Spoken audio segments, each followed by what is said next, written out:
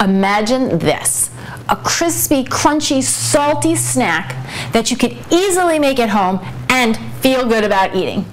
Well, that's what I've got here for you today, and this is the kind of recipe that I get excited about. I'm Danny Spees, and for this quick bite, I'm making my roasted chickpeas with Indian spices. And here's all you'll need. 2 15-ounce cans of garbanzo beans, 2 teaspoons of curry powder, a half a teaspoon of ground ginger, and just a 1/4 teaspoon of garam masala, a tablespoon of extra virgin olive oil, and 1 teaspoon of kosher salt.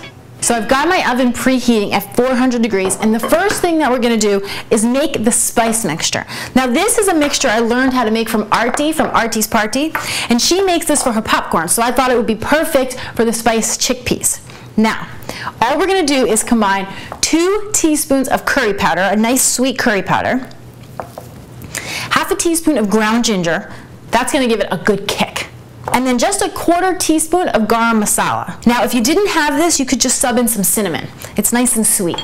And then 1 tablespoon of kosher salt.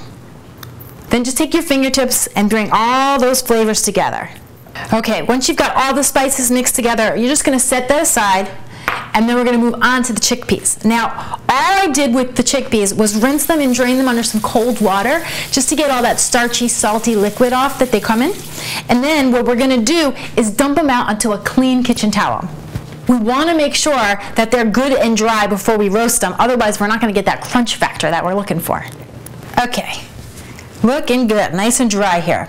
So I'm just going to grab the edges of my towel and get all the chickpeas into a nice big bowl here.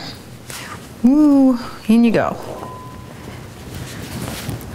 Then what we're going to do is toss them with about a tablespoon of olive oil. It really doesn't take much because all you need to do is get a nice thin coating of the oil all over the chickpeas. So just toss them about.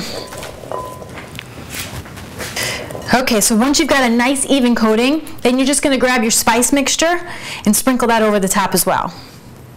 Then you just want to toss the spices and make sure that they're evenly distributed amongst all those chickpeas. Now once the chickpeas are ready to go, you're just going to sprinkle them on to a nice big rimmed baking sheet. And make sure that it has a rim, because if it doesn't, you're going to lose all your chickpeas. Then we're just going to pop them into a 400-degree oven for about 45 minutes. You're really just looking for them to get nice and brown and crunchy.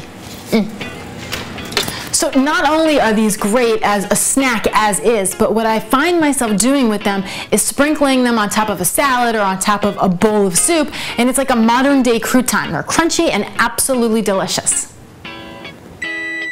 Okay, so let's check them out. Oh yeah. Ooh. Okay, perfect. You see how they're nice and golden brown? That's exactly what we're looking for. But the real test is in the shake. So you want to shake the pan around a little bit. And you hear that noise? That's how you know they're good and crunchy and crispy. So let's give them a few minutes to cool down, and then we're going to just plate them up.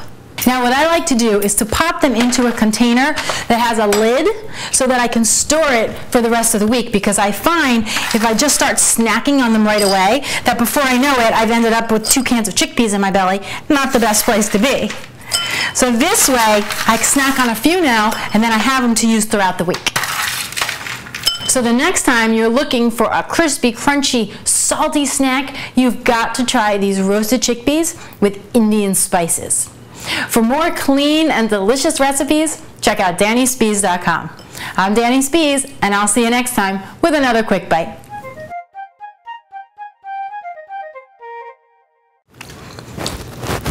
Whoops. Okay, let's do that.